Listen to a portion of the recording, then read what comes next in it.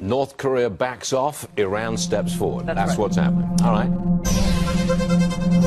An Iranian drone caught again shadowing a U.S. aircraft carrier in the Persian Gulf. Now, the drone came within 1,000 feet of F-18 fighter jets on the USS Nimitz. And they're small, of course, these drones, but they put the lives of American pilots at risk. This is the second provocation in a week. Last Tuesday, an Iranian drone came within 100 feet of an F-18 preparing to land on the Nimitz.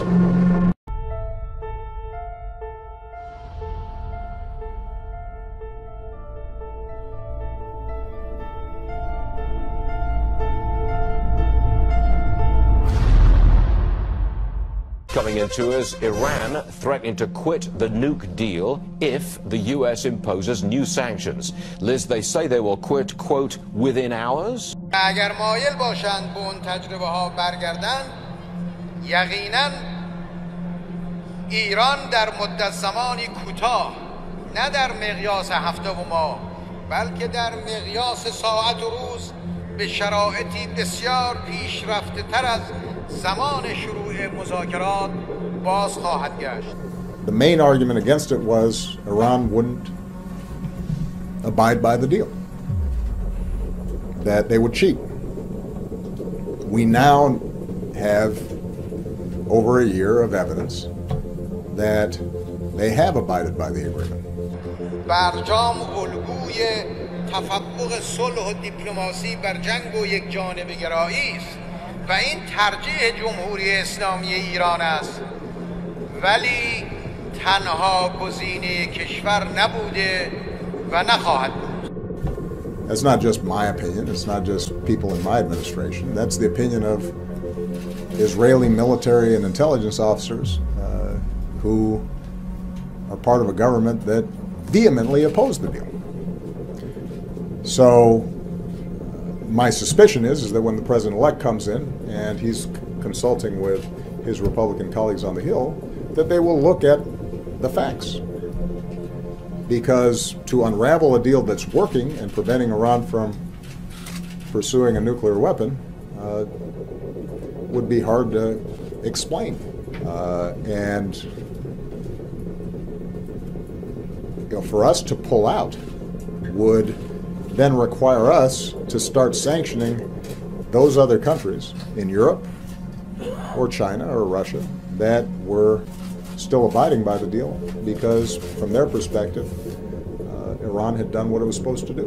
Now, we're tracking reports coming in that Iran just allocated more than $500 million to a new missile program there. And this is in response to those tough new Senate sanctions on Iran, Russia, North Korea. The Iranian individuals were targeted by these new sanctions, Iran not liking that. So it looks like Iran is ramping up the rhetoric, saying we will bring it to a more advanced, our nuclear program to a more advanced level than it was in 2015. Candidates, you may not have seen the late developing news today. Our Fox Pentagon team broke earlier this evening about a top Iranian general traveling to Moscow to meet with Russian President Vladimir Putin. His name is General Qasem Soleimani. He's blamed for hundreds of U.S. troops' deaths in Iraq and Afghanistan. His trip to Russia appears to directly violate UN Security Council resolutions to confine him to Iran. So, Mr. Trump, if you were president, how would you respond to this? I would be so different from what you have right now, like the polar opposite. You look at Sergeant Bergdahl. We get Bergdahl, a traitor, and they get 5 of the big, great killers, leaders that they want. We have people in Washington that don't know what they're doing. We're making a deal. You would say, we want him. We want him. We want our prisoners. We want all these things. We don't get anything. We're giving them $150 billion plus. They are going to be, I'll tell you what, if Iran was a stock, you folks should go out and buy it right now because you'll quadruple. What's happened in Iran is a disgrace, and it's going to lead to destruction in large portions of the world. Iran's Defense Minister nominee Brigadier General Amir Hatami stresses that the ministry will continue to boost the country's ballistic and cruise missile power as well as air defense capabilities. As for upgrading the combat capabilities of the defense industries, of the defense ministry. In the next 4 years, we will make every effort to maintain the current capabilities and at the same time secure the operational objectives of the program. In this program, in this period, the defense missile power, especially the ballistic and cruise missiles, we will improve that, and we will improve our air defense capability. Two members of what President Bush once referred to as the axis of evil. U.S. intelligence officials saying that North Korea and Iran may be sharing dangerous military technology. At the center of all this, ballistic missiles, which both nations are banned from developing. Both countries, Iran and North Korea, view ballistic missiles as key to their survival, not only as a way to project force regionally, but to take on the United States itself, possibly be able to fire on the U.S. mainland. We certainly know North Korea wants to do that. Iran tried to test a cruise missile from a midget submarine in the Strait of Hormuz, raising serious eyebrows at the Pentagon because of exactly the design of this midget submarine, which is a carbon copy of the North Koreans' midget submarine. So it becomes more difficult, I think, to undo something that's working than undo something that isn't working. The submarine is of a North Korean design. The very first missiles we saw in Iran were simply copies of North Korean missiles. And over the years, we've seen photographs of North Korean and Iranian officials in each other's countries, and we've seen all kinds of common hardware and design approaches.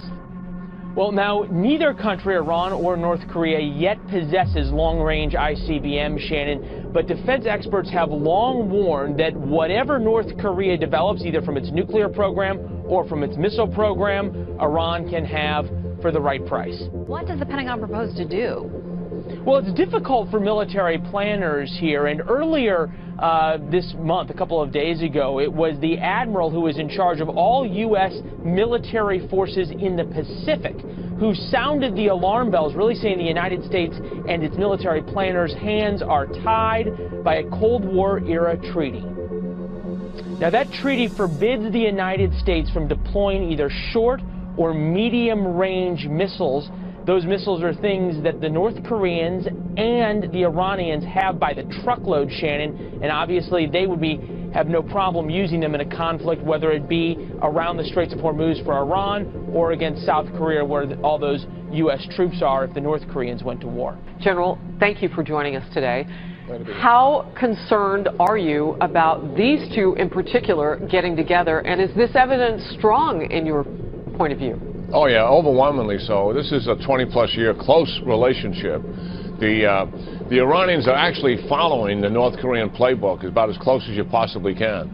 The North Koreans in the 90s negotiated with us and others, lying to us about their nuclear intentions. Meanwhile, they had secret sites and they were, in fact, developing a nuclear weapon. And then in 2003, they declared that they had it.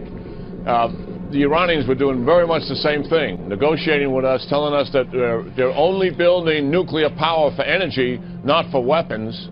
They had secret sites. But what happened in Iran, we found those secret sites because of some informants, and they were exposed. But they follow the exact playbook. Their missiles are exact replicas, by and large, of North Korean missiles. Their nuclear technology is North Korean technology. They both want to have nuclear weapons, to be sure. The Iranians have never given up on that. They both want ballistic missiles, and they want to be able to fire them from the surface and also from the subsurface. And North Korea is leading the technology and engineering effort on all of that.